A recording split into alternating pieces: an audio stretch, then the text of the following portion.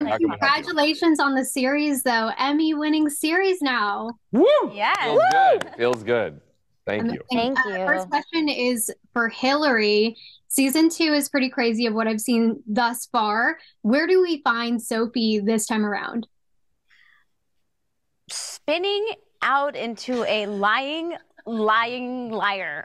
Like, I think you find this poor girl who's just like, dating is taking her down, right? And she's a little like heartsick, and she doesn't have an income.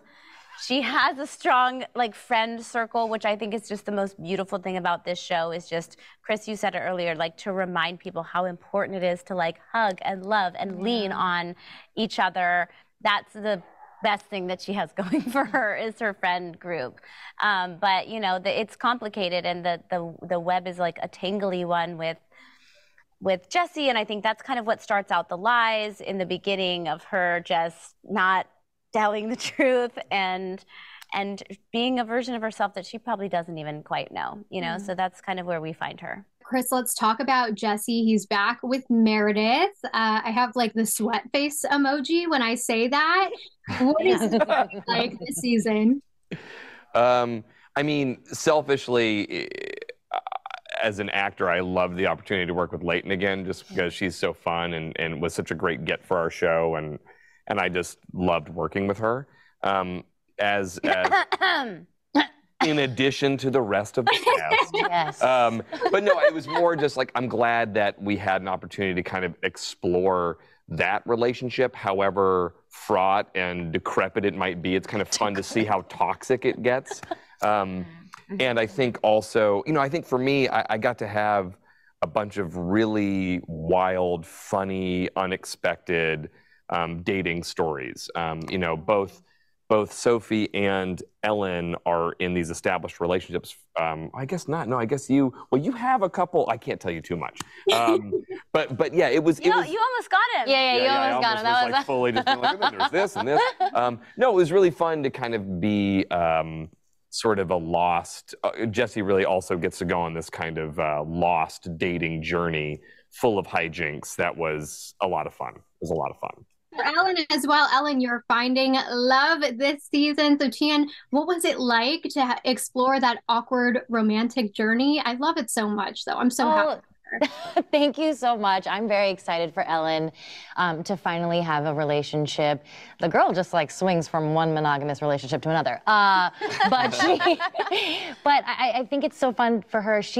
Ellen is still like very passionate and sometimes can be a bit like, to me, unhinged and just says whatever she's thinking. But I love that out of the friend group, she becomes the one that has like the most stable relationship, maybe the most stable job, and is going to therapy and is like trying to get her shit together. And so for her to be able to be in this place where she can be there for her friends and be there for her brother, as well as for her new girlfriend, is a very exciting place. Yes, we love to see her unhinged but also organized chaos happening this season. Look, this next question for you. I know everyone's question is, who is the father? I know you don't know, but what is your theory right this moment? Oh my God. Whoa, right this moment? wow. Okay, so this was like hot goss, like around, wait, did you ask me or did you ask her? Oh, I have no idea. Go ahead. Oh, me. The first season, we were all like, okay, this happened, so it must be this person. Now we don't even speak about it anymore. Yes. Yeah. So I really don't know, but I would love for it to be Josh Peck. Yeah.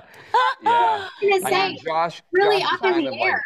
He's sort of the unspoken seventh cast member of our show. Yes, Anytime Josh is on the show, I think all of us want Josh to be the father. Yeah. Just but we've got to like take him down a notch. Some of his lines this season, I was like, the stuff they give him is so to find a way to forgive you. Yeah. Outrageous is the right word. Yeah. Like off the rails, that character. Well, I think so is Sophie. Yes, Yeah, everyone we all is. are. We all go freaking bananas this season. Well, congratulations on this season. The last How I Met Your Mother series lasted a decade, so, you know, fingers crossed. Woo! What, 8 more years? Congratulations, you guys. I'm down. Yeah, sounds awesome. I'm in. Thanks a lot. Thank you. Thank you. Hey, guys, can you hear me? Hi. Hi, congratulations on season 2, an Emmy-winning series now at this point. I want to start with Francia. Where do we find Valentina this season? Oh man, where don't we find her? Valentina. I mean, listen, she's going through a breakup. Proud of her because she's putting herself back out there.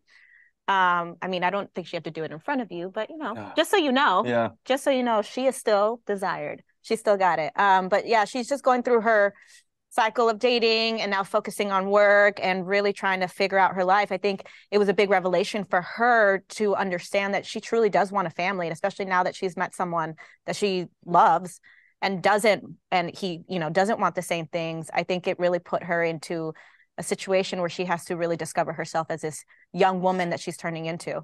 And it's interesting because I think in her mind, she knows Charlie is endgame. So, Tom, things are getting really messy between the two as they're still friends, but they still have this really unique chemistry, and he's moving on. What's going on with him this season? Honestly, if you think it's messy now, just wait. It only gets worse. And we're very much seeing Charlie starting a new phase of his life. He doesn't have the safety net of his home anymore. He doesn't have the safety net of the relationship, which was the reason that he moved to the States. And so we're seeing him forced to form these new connections and these new relationships within the friend group. He can't sort of rely on Valentina to be his little home base anymore. He's got to go out and... That's his fault. And make a new home. And Siraj, you guys are sitting within the bar set right now. What is going on with Sid this season? Sid's trying to figure out long distance and at the same time figuring out how to be a good friend to all these people who keep messing up. They keep messing up, and Sid's like, guys, come on now. And it's been a blast. Honestly, I feel like you'll be very surprised how things go with Sid. Yeah. I mean, you're all scene stealers, but you are so funny, Siraj, in this character. I told you. What? I told you. Thank you. Yeah, you all are. I really love your chemistry as an ensemble, but what was it like to film in front of a live studio audience for the finale? Did the jokes land? Was it nerve-wracking? What was that experience like? Well, I said this just a second. It was the most epic thing ever. There's never been a moment more so than this where the team has felt like the most unified, in sync team. All of us leveled up because of the audience. I was saying that if this TV show is like a conversation, right? One of the main people who were involved in this conversation were finally in the room, which was the audience, and reacting to them, feeling their laugh, feeling the journey we're going on within them. Really, really took us somewhere else. And both their scenes in there you watch, and these two slayed out. It was the best. I'm not surprised. Like I said, you're all so good and so good together. So I'm glad to hear that. Maybe we'll see more episodes filmed that way. Last question. This one's for all of you. I know you don't know who the father is, but who is your theory at this point? Who do you think the dad in How I Met Your Father is? I'll give my theory for when I first booked it. When Hilary called me to congratulate me, the first thing I said was, I think Sid's the father. That was my first theory. Now people are going to run with that. No. I'm just saying. Now I take it back. That's all I'm going to say. Yeah, Tom. Well, I think it's. It hardly matters what I think, honestly, but I think it's. No, you don't. No, we're having a drunk conversation. I think it's not who you think it is. I think it's not who we think it is.